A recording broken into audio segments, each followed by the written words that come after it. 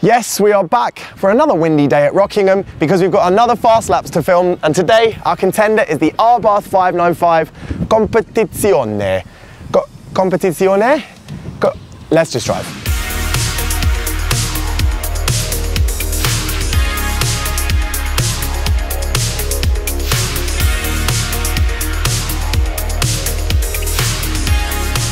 Is there a car that's more ridiculous than the Abarth 5.9 Competizione in yellow? This little thing is a terrier.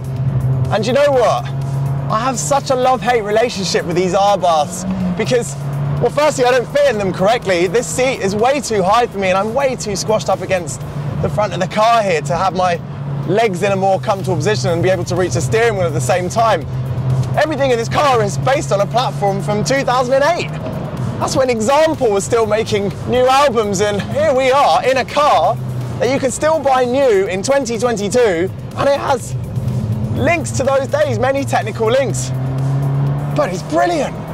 I mean, we love them in Britain. They sell loads and loads in the UK, and especially if you live in cities. I mean, I live in London and they're everywhere. I can hear them out and about with their raucous exhaust. This one, the Competizione, is the top model that you can get outside of the ridiculously high-end stuff that gets really expensive. This is the top 595 model, which is, you know, the bread and butter of the range. With 180 horsepower from a turbocharged 1.4 litre engine, it's not got numbers to really shout about, but it's got an exhaust that does a lot of shouting. This Monza exhaust is brilliant. It's got 4 pipes. This is a 4-cylinder, so it's a pipe per cylinder, or tailpipes even. So it's a bit ridiculous in that sense. But you just forgive it because it sounds excellent. And this gear lever, oh my God, it's a 5-speed gearbox. I haven't had a 5-speed gearbox for years. I mean, everyone's doing 6 speeds now, aren't they? But it's located nice and high on the dash, almost like the old Civic from a couple of generations back. All right, not the most tactile shift in the world, but it's still pretty good.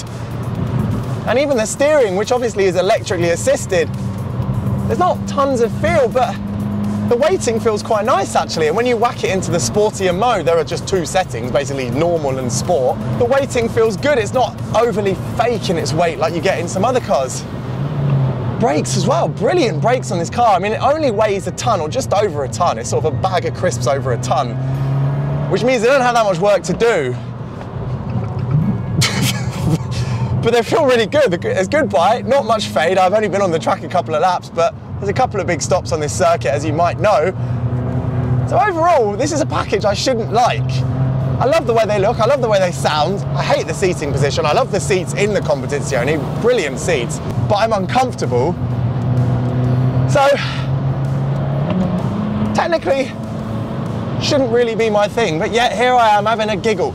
And I want to talk to you about this particular model. It has a limited slip diff. The Competizione now gets that diff, and it's a mechanical item, which is very good. And if you're watching our Fast Lap series, which this is part of, you'll know I'm quite obsessed with tyres and differentials, especially on front-wheel drive cars.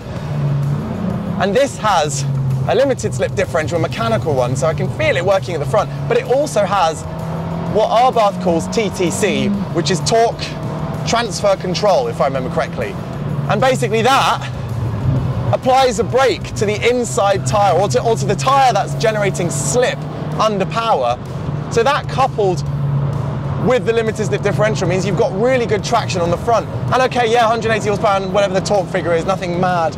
You know, there's not enormous amounts of energy to be dealing with here. But it's got little 17-inch wheels, which by today's standards is pretty small.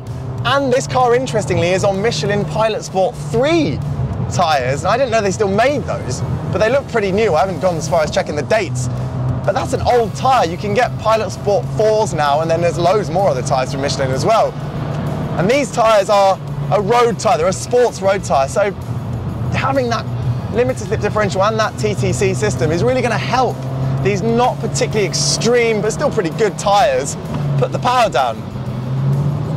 Or it should do in theory. How quickly is it going to go around the track? I mean, I'm just about comfortable without my helmet on. I don't know what I'm going to be like with the lid on. Where's it going to rank? Well, it's not going to, surely this isn't going to be up there with our Mountune cars, which have astounded me in their pace because it's got considerably less power. But I don't know, it's so much lighter. The brakes are really good. I mentioned the tyres not being that extreme, but in the laps I've been talking to you, they feel fine. There's no fall off, there's no drop off.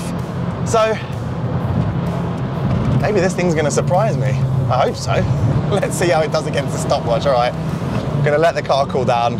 Obviously, I'm gonna cool down. Rockingham is dry. Let's take full advantage of that.